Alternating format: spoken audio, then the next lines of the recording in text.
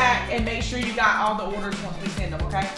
Everybody's excited because they went to Greene County for a business meeting. You want to help me explain? Yes, and now our bestie Rayanne is at Farmer and the Dale, which was exciting enough. Which is simply exciting enough.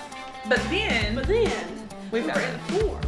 That is on beach today. So now, what went from a few cookies went to the entire office's ordering like all the things.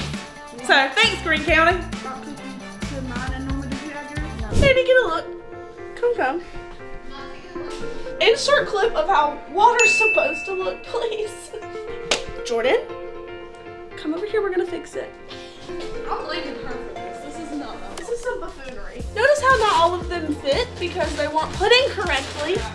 This is literally the first step of being an intern.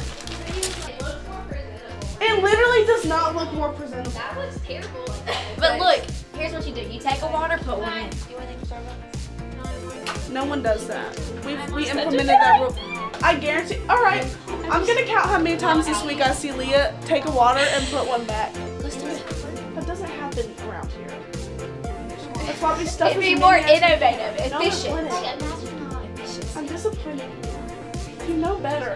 I didn't know. Yes, you did. I taught you. No way. There's footage. There's not footage. Do better. Make the water colder. Anyways. Hold it. Run that back. Anyways. Long story short, I need to do better teaching the interns the proper way to fill the refrigerator. What's going on? So we're here today at Eastern Eye Care. We've interviewed Dr. Logan.